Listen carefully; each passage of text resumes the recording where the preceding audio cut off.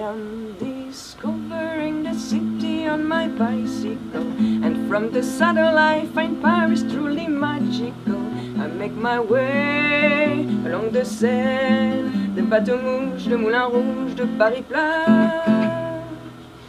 The smell of croissant freshly baked in the boulangerie, just like in movies from the 60s. I am fancy free. Hear the musette, play Alouette. I'm feeling French by the day, c'est chouette.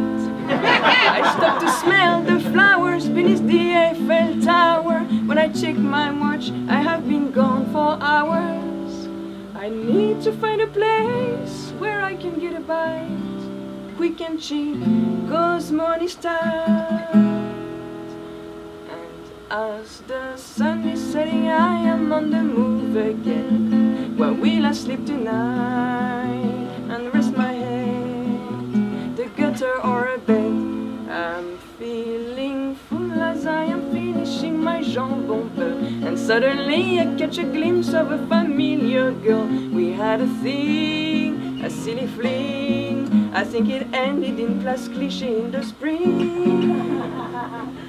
I know I handled it quite badly when I said goodbye. I left a note because I didn't want to see her cry. I guess I broke her sacré cœur, but then again she doesn't seem that hurt.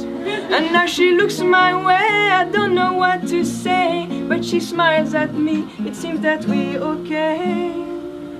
We share a bottle and socialize, then head back home, just like old times.